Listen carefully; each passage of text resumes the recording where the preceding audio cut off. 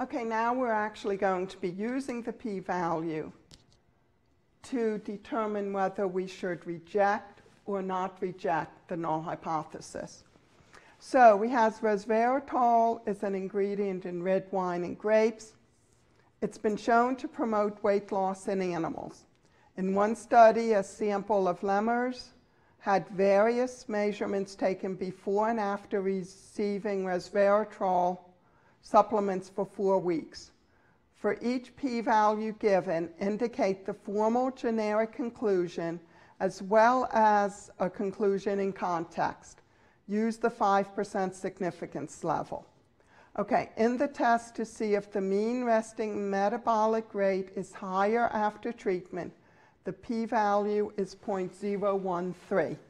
So what we need to do is compare to see if the p-value is less than or equal to the significance level. So in this case is 0.013 less than or equal to 0.05. The response is yes. So if it is, our generic conclusion is to reject the null hypothesis. That means 5% is our cutoff, and this is 1.3%, so there's a 1.3% chance of the results happening by chance, which is very small.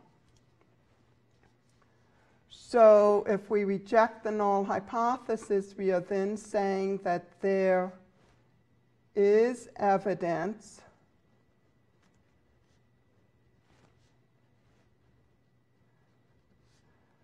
that metabolism, or the metabolic rate, is higher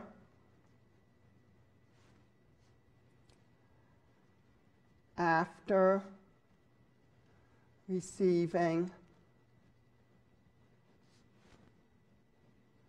resveratrol.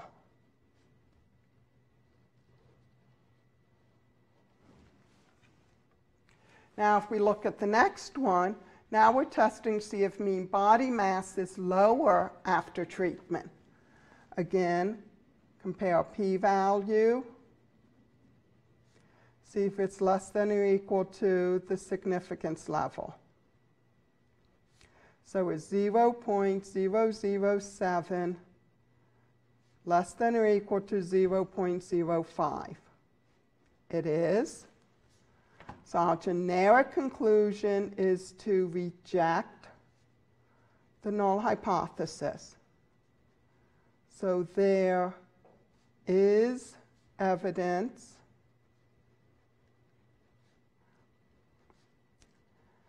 that body mass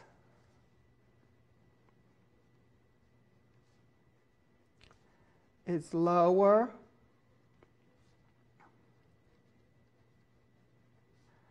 after receiving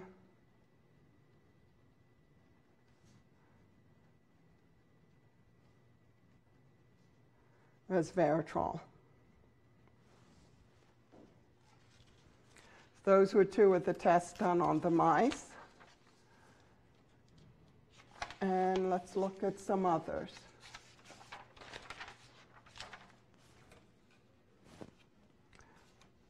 Now we have a test to see if locomotor activity changes after treatment.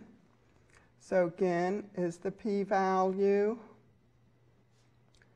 less than or equal to the significance level?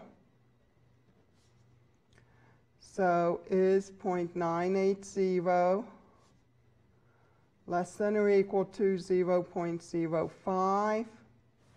No, so we do not reject H sub 0. And you have to state it as do not reject. We never accept the null hypothesis. We just say that there is not enough evidence to cause us to reject it. The data do not provide any evidence that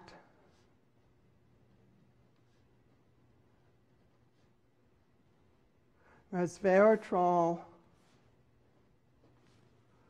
affects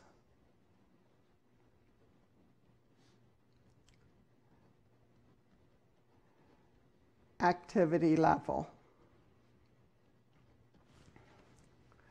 So now in part D, same thing, we're seeing if mean food intake changes. So we check p-value less than or equal to significance level. So it's 0.035 less than or equal to 0.050, and you might want to have the significance level out to the same number of decimal places as the p-value, because it might make it easier to compare. And yes, it is. So we reject the null hypothesis, and there is evidence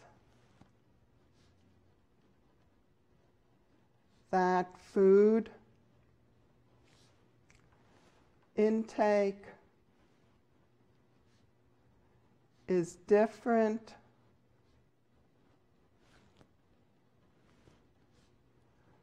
after receiving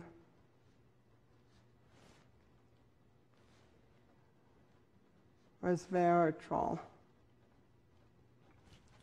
Now this next one, we want to see if we're going to have the same response if the significance level is 1%. So we look at A, is 0.013 less than or equal to 0.010? That would be no. So that result would change. 0.007 less than or equal to 0.010? Yes, that result would not change. Part C would not change. Part D would change. So only the result in B will be significant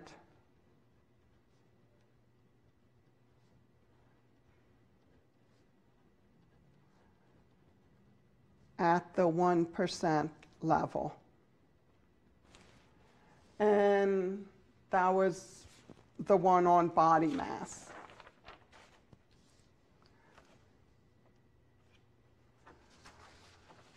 So for the next one, we're just looking at the wording of the generic conclusion. So in a hypothesis test, H sub 0 is mu equal 18. H sub A is mu is greater than 18. We obtain a p-value of 0.016.